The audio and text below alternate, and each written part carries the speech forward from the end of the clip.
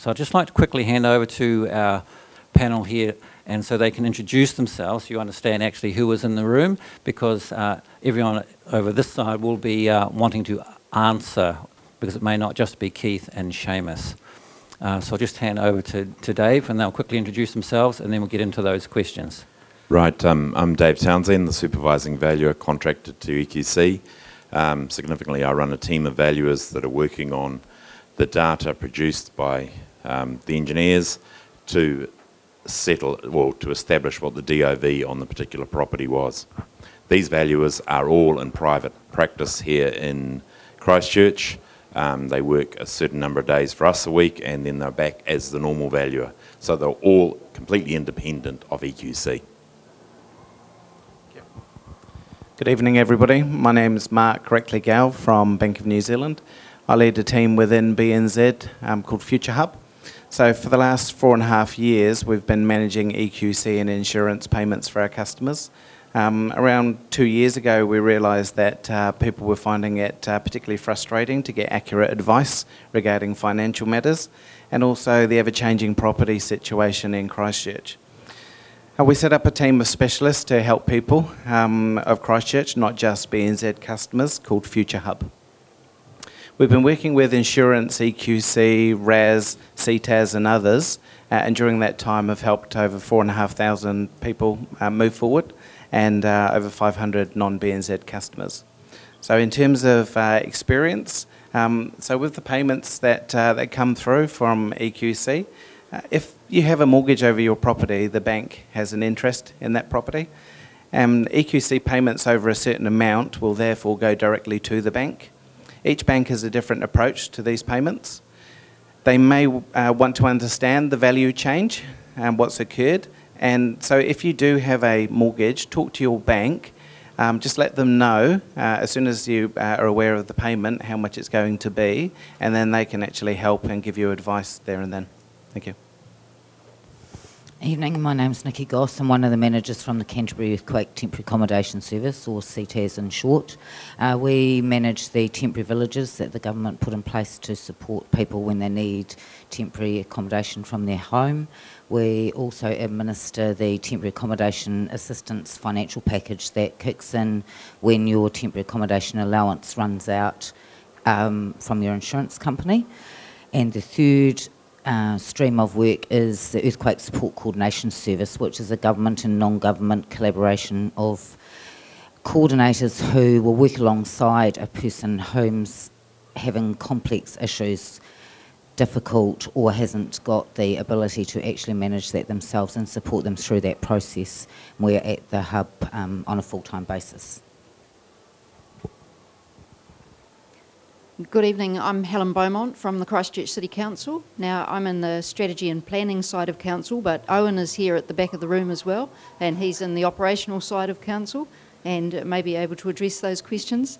So council is responsible for an extensive stormwater network in the city and a drainage network, which includes those marvellous timberline drains, as well as several unlined drains and the rivers and streams across the city. Council's also got a land drainage recovery program running post-earthquakes, and that's addressing those catchment-wide issues that have led to increased flooding across the city that were in the EQC presentation earlier. So that ranges from minor repairs on little flap gates that stop the tide coming up into the stormwater network, to investigating things such as tidal barriers and the stop bank system along the Avon, and perhaps further protection works up the Heathcote. Council's also actively at the moment reviewing its district plan, and we're extending and updating the flood management areas, which some of you may be familiar with from a few years ago. So that's given the new land level data and also updated modelling data. So that's extended across the city. Thank you. Hello, my name's Philip Chain. I'm a barrister. I'm one of the residential advisory service lawyers contracted by Community Law to help provide that service. All right, thanks, Philip, and thanks everybody on the panel, and to Keith and Seamus. So this is your time. As I said, please, I know it's difficult, but if you can just stick to your one question, that would be great. And also, can we please use the mics, because we are recording this, so that other people can hear your question and the answer, so that this information goes as far and wide as we can get it. So we're just starting down the back, and we'll just come through. So, all right, on this side. Sir, thank you. Hi. Mark, this is a question for you, thanks. And I'm wondering if someone else could also point out whether this affects diminution of value. Are banks concerned about the drops in property values, especially those that are now unsaleable due to the hazard notice being put on them, the 1 in 10, 1 in 50 year floods? And I've had notice from insurance companies now that those houses in TC3 that are prone to 1 in 50 or 1 in 10 year floods won't be insurable in the future if you change ownership. The policy won't be transferred to the new owner as it is at the moment. So it's very likely now that, okay, a house might be able to be sold now, but the next transfer, it won't get insurance, therefore it won't be financed. Right, I think there are a couple of questions there. Anyway, Mark. Remind me, make sure I cover them. Okay, so are we concerned? Yes and no. So, so in terms of, obviously there are issues with individual properties. In terms of the impact of value, that's why. And that's why we set up this team to manage and have conversations with customers that were impacted with insurance and EQC payments. That's why we work very closely with insurance and EQC in terms of the impact it has on customers affected.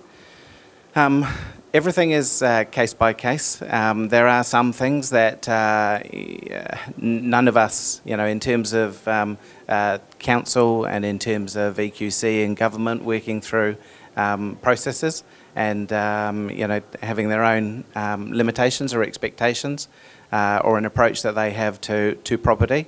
Unfortunately, we'll know it's very frustrating for people that are actually stuck and affected by those decisions.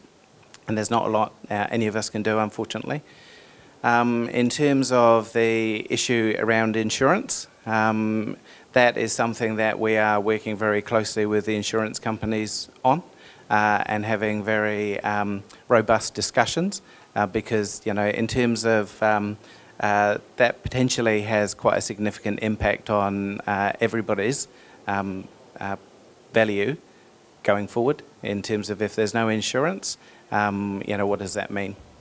I guess the final question would be, where it's leading to is, are you in contact with the Insurance Council and the City Council to manage or push perhaps a retreat as opposed to a payout that's not going to go anywhere? Yeah, so we do work very closely with insurance and in EQC in terms of having pathways for people. Especially when you talk about cash settlement, you talk about managed repair, you talk, you look at insurance companies' bias moving from a managed repair process.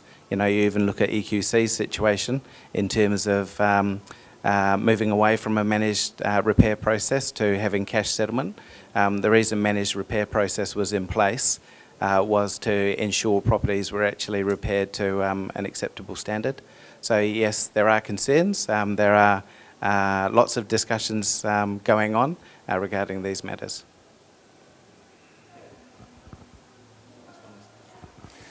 Thanks very much, Mark. We also put that question to the Insurance Council, and the response at the moment from the Insurance Council is that you need to talk to your individual insurer, and the subject of future insurability is not something that they have specific detail on. Okay, so we have put that question to them. I can show you the exact response if you want to see me after this. Okay, thank you.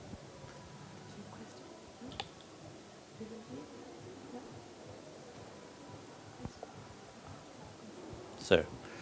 Yes, hello. This question's for Keith. You mentioned in the previous seminar that the IFV claims we settled, or the settlement packs will go out sort of from March and will extend into 2016. is there any way of finding out when your own individual property is in that particular queue? You know, like, will we get to the pack in 2 weeks, 2 months, or sometime in 2016? So first and foremost, we want to get as many packs out as we can this year. The reason we're suggesting it may run into 2016 is this is complicated, and I know that sounds like an excuse, and in some ways it is. But realistically, we want to do the right thing, and we want to make sure that what we are passing out to people actually is robust. We could go quicker, but I think if we do go quicker, it will actually slow things down, because we will end up with more challenges and all the complexity that goes with it. In terms of how quickly individuals are going to be settled, we're running 15 queues across Christchurch. So we've taken an approach which says we're not going to start in the east and work west, and we're not going to start in the west and work east. We're starting with 15 queues, and we're progressing each of them, I'd like to say at the same pace, but in some ways it's partly around geography and where do we get valuation support and so on and so on. So I'm not answering your question, but I am answering your question, which is we're trying to progress as many people as quickly as we can. Yeah, so if everybody gives me the call, which says, can you tell me where you are in the queue, what will happen is it'll take longer. I can't give you that assurance this evening because I can't do that for everybody, being honest. But we're trying to get everyone done as quickly as we can. Thanks, Keith. Sir. Yes, this is for EQC. I've already been told that I won't qualify for a as far as the payment for flooding. Our house has been flooded. The section's been flooded 3 times. The house twice. What I really want to know is, prior to the earthquake, we never flooded. I'm in the Flockton cluster. Prior to the earthquake, we never flooded. Since the earthquake, as I say, the section 3 times and the house twice. I want EQC to tell me what's caused our flooding. If it's not the earthquakes, what's caused it? Do you want to talk to the engineering, or do you want me to talk? Okay, so we're talking here about an increased flooding vulnerability. So absolutely something's changed, and I wouldn't dispute that things have changed. As you've said, didn't flood before. We don't get many 1 in 100 year events, clearly, hence they're 1 in 100 year. We can only deal with a change. And what we've tried to outline to you this evening is a process which allows us to identify a significant change which leads to a loss in value on a property, which we then assess and then we try to compensate you for. Flockton is clearly complex. I think a lot of Christchurch is complex, so I don't want to particularly say Flockton is the most complex, but it certainly has a number of specific issues. As part of our customer advocacy group, which I mentioned earlier, Flockton Cluster is represented in that group. We actually had a customer advocacy group meeting this morning. I was hoping Jo Byrne would have been there because she sits in that group as a representative of the Flockton cluster. Unfortunately, she wasn't there. I'm not quite sure what the story is. I've held out to Jo in the last 10 days an opportunity for us to come and talk to the cluster directly, to talk about specific issues within the Flockton Basin, and I'm keen to do that. What I would see that doing is reconfirming what we can do, and we've talked a fair bit about what we can do this evening. I think we also need to reconfirm what we cannot do, and there are issues around what IFV can respond to, and I suggest that EQC can deal with a portion of flooding in Christchurch. Frankly, the council and maybe the central government has to deal with a much bigger picture. We're not enabled from our legislation to deal with more than we're allowed to deal with. Now, that may not be the answer people want, but I want to make sure it's coming over clearly. So I've offered to come and talk to Flockton Cluster, and I'm prepared to talk to you individually about your case, if you're happy with that. Cool. That's awesome. Thanks, Keith. Sir. No. Back up. Thank you. If a house is sunk within its foundations and the EQC solution is to re-level it and leave it at the level that it is at the current time, just make it as a flat house rather than twisted and sunk. Because the water level has increased and therefore the crust level has decreased, if you just level the house and leave it where it is, because there's a lesser crust, there's far less support. So that doesn't seem to be a fair solution. To the other way, it's like also thinking about the consent within the coastal areas. Is this a good idea to actually have consent allowed when you've got crust thinning? Because you're building houses on areas that have a far lesser crust, and over time the sea's only rising.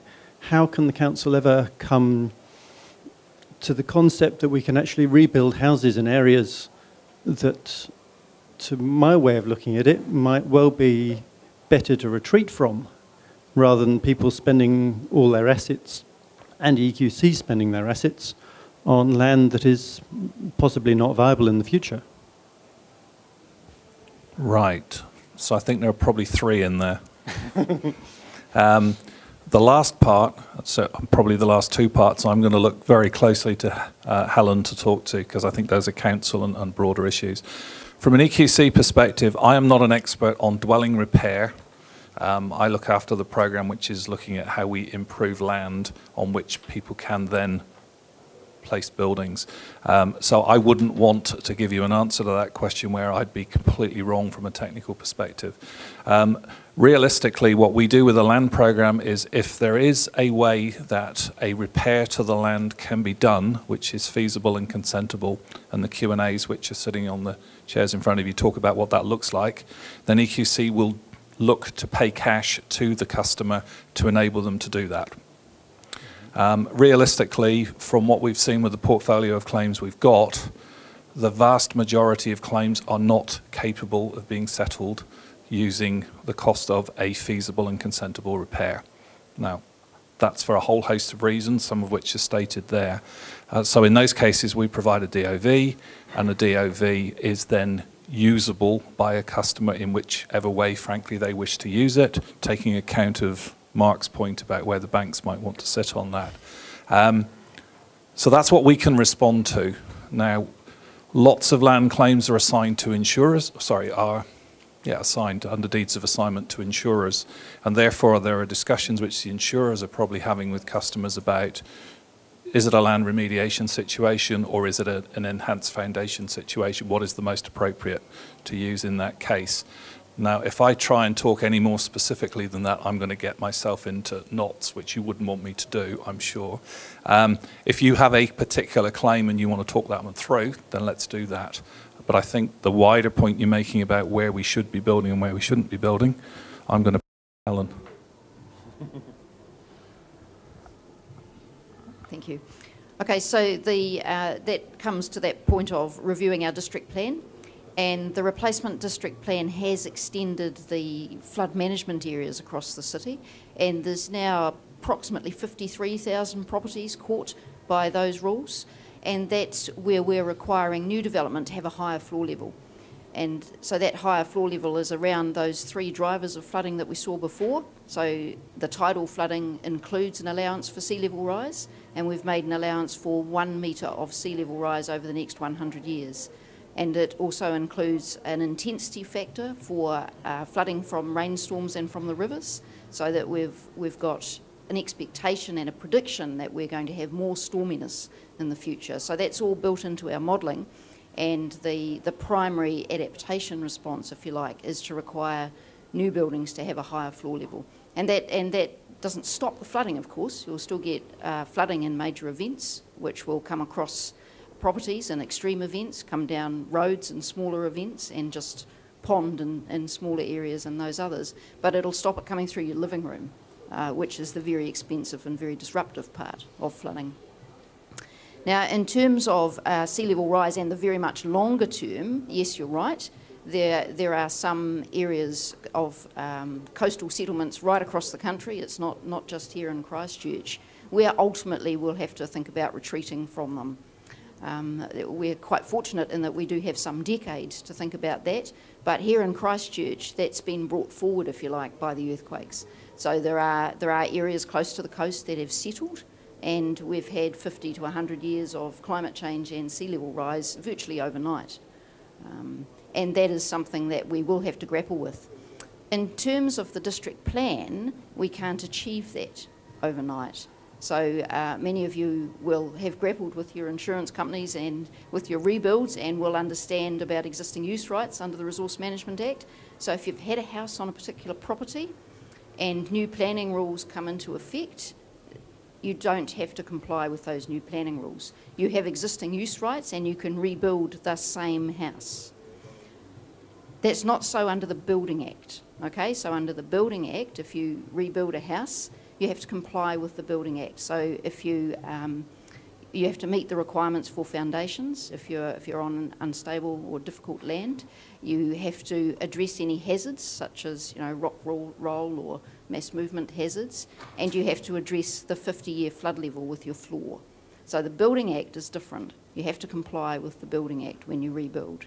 But with the Resource Management Act, you can take advantage of these existing use rights, and the council cannot make you go to the new floor level in the district plan. We certainly give you information and encourage you to consider that information and consider building to a new level to be more resilient.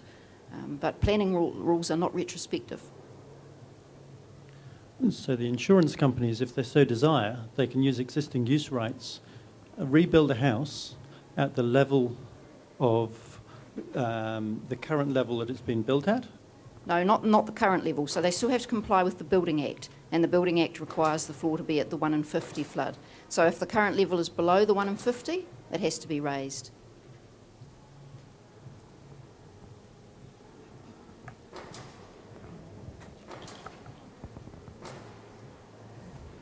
Ma'am? I'm not too sure how to actually phrase this really. A lot of the information that we're getting from you and that is dealing with houses that are rebuilds in particular areas that will have to make the new consents and etc. So they won't get any hazard notices put on them at all. And repairs that don't require foundation repairs will never get any council hazard notices put on. What happens to those ones who have massive repairs and inclusive of foundation repairs? When they have to go through this process, they end up with a hazard notice by the council put on because their insurer does not have to build up their house. So you end up doing $300,000 of repair, get your foundation levelled, but because it has to go through a consent process for that with the council, a hazard notice is put on after that repair. And you still are prone to flooding, etc. And I mean, also on top of it, the council retrospectively have put hail notices via ECAN on areas around Christchurch included in this. So all of a sudden you've then got a hail notice put on. Now that, of course, they're saying is not accordingly earthquake. However, when I bought my house, I had consent by the council, it was developed, my house was consented, I did due process, everything. Now I just seem to end up with a house that I'm going to get a hazard notice put on it if I do X amount of repairs. I'm now also going to get I've got the hail notice on that I can't do anything about. I'm going, what is the point? And why aren't these places looked at previously to be retreated like I'm on the coast? And I'm just totally stuck. And I know this is more than one question, but how are you supposed to make any decisions? I think, yes. Can you guys get together afterwards? That's... I think that would be easier. Yep. There's quite a number of things in here. Thanks, ma'am. Yep. Mr. Rowe? No, we're all good? Mr. Rowe? Yes. Yeah, I was a bit frustrated as well. At the end of last year, I live in South Shore, TC3. At the end of last year, I got teams in 3 times, engineers and all that. And I got a report at the beginning of the year I was really happy with, how they're going to fix the foundation. And then I got a team in to have a look how it had to be done. And I hadn't even seen that report I was very happy with. I said, and I had totally different ideas. And I said, what about that report? I've been here 3 times, engineers and all the rest of it. Well, we haven't even seen it. Where do I go from here? Again, I'm wondering if that is, we need to get together with someone and have a closer look at that for you. Yeah. Because what they're planning now, I'm not too happy with. Right. So is this with EQC? Yes. Okay. So we've got some EC. All right. So we've got some people here. So can we catch up with you after this and look at that a little more closely? Yeah. Okay. All right. Thank you, ma'am.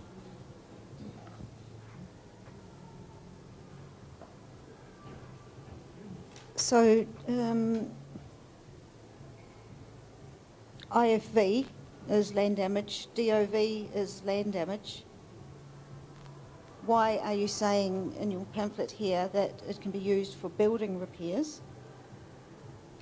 I think it kind of goes with your question over there. Why are insurers, why is EQC saying that that can be used to lift a house when the insurers are saying that they're not having to lift those houses to enact foundation repairs, and EQC are saying that we can use the DOV payment to lift a house? What's the point in using the DOV payment to lift a house when it is considered non-consentable?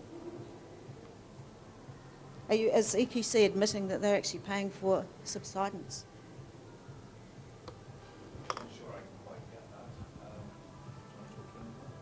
E.g. lifting floor levels in flood-prone areas. Okay, so if we go back to what is IFV, so IFV is increased flooding vulnerability. Correct. By choice, EQC would pay a cash equivalent for a repair to the land that's affected, which has been deemed as increased flooding vulnerability, yeah? To do that, we have to have a consentable and feasible repair option, and it has to therefore be possible. Most of the properties that we have assessed, there is not a feasible and consentable repair option, so therefore we move into a diminution in value. So diminution in value is to recognise, we believe in the best way we can, recognise the loss of value on that property for that customer, and recognising that realistically there isn't a repair option. If there was a repair option, we would be using the repair option, but generally that is not there because they're not feasible or consentable. So with a with a repair or cash for repair, there is an expectation that people will use that money to repair the land, as with any other EQC payment on a repair basis. With DOV, we can't ask people to use it for a repair because there isn't one. So realistically, people can use that money to do whatever they wish if they want to. That's not what you're saying here. You're saying here that you can actually, you're abdicating, you're actually letting the insurers abdicate their responsibilities for lifting floor levels by saying we can use the diminished value for lifting the house, which is, why would we lift the house? We're not going to fix the land because it's not consentable. So what I'm saying is I'm not going to make decisions for insurers. We're not going to tell the insurers what they can and cannot do. If people have assigned their land claim to their insurer, then they should have a conversation with their insurer about their intent, whilst also recognising there may be a financial interest in that decision. We're not going to tell insurers, we're not going to tell customers what to do. You're telling customers in this pamphlet. Sorry, can I just see what you're we're referring to? You're indicating here, can IFV be payment if, for example, it could be used to lift a house. Come on. It could be. It's unlikely, but it could be. It could be used to buy a boat. It's not likely if the DOV can't get a consent. Then the foundation's not going to either, is it? No. No. So why is that in there? Because it could be possible. No, that's a ridiculous statement to make. You're making a ridiculous statement. To retain the value, the original valuation of the house, get it back to what it was pre-quake. Yeah. Potentially, right? Yep. So we're not. Valuation would be back to Yes. September 3rd. Yeah. So potentially. Yes. You'd have to top that money up, have the conversation with insurers, say, hey, whatever company's doing it, I'm going to kick in that, how many 10,000s, but add that much to the height of the house. I'm saying that's kind of what you're indicating, isn't it? Yes, it's a possibility. Yeah. After But all, it's also not a possibility because the council have said they won't consent non-remediated land. So how are we going to do? How are we getting around this? I think we're talking about two different things. One is filling the land and dealing with the increased flooding vulnerability that way, and that is generally not consentable in many of these areas because they're within flood management areas and there's quite strict controls on fill, because what fill does is deflect those floodwaters somewhere else and causes a problem for someone else. But raising a house on its foundations doesn't deflect waters in that way. So raising a house on the existing foundations or the existing footprint or during the foundation repair process is consentable. And in fact, we're relaxing the district plan rules around recession plains. So where you breach a recession plain because you're raising your house above the flood level, that will no longer kick in a consent. So we'll take that barrier away, if you like, to raising houses. So EQC are in effect by default paying for subsidence of the land, of subsidence of the of the floor level. No, EQC are paying a diminution in value for land damage as assessed on that property. That's the end of what we're doing. What people choose to then do with those funds is their choice. Why are their insurers expecting that? I can't talk for the insurers. The insurers are not here. Brian may have an answer from ICNZ, or he can put this to ICNZ. It would be totally inappropriate for me to talk for insurers, and you know that. So why are you EQC are paying for the effects of subsidence? You're not paying for subsidence. So I'll say it again. We are paying diminution in value as a compensation for increased flooding vulnerability as assessed on the property. The word subsidence doesn't come into that discussion. Yeah, I'm sorry, that was used. How we assess the quantum has a whole series of different steps. Clearly the land has sunk generally for there to be increased flooding vulnerability. Can't really achieve that any other way. But that is not saying we're paying for subsidence. We're paying for an increase in vulnerability as a result of the earthquakes. So you're not paying for actual damage to the land, you're paying No, it's an increased vulnerability. For something that could happen in the future, yes. not actual damage. Not by this form of damage, no. But there's a possibility that that other form of damage could be asked for in some form from EQC. So it's a payment for an increased vulnerability as we're assessing it. Increased liquefaction vulnerability is going to be a similar scenario. I hope we're clear, because I don't sense we are. No, we're not. I'll go back over the video and have a look and just see. Subsidence was mentioned 1 or 2 or 3 times here. Yeah, I'm not suggesting it wasn't, but that we're not. Yeah, we're not paying for subsidence. That's the point I'm making. We're paying for an increase in vulnerability going forward. The fact that the land has sunk contributes to that likelihood.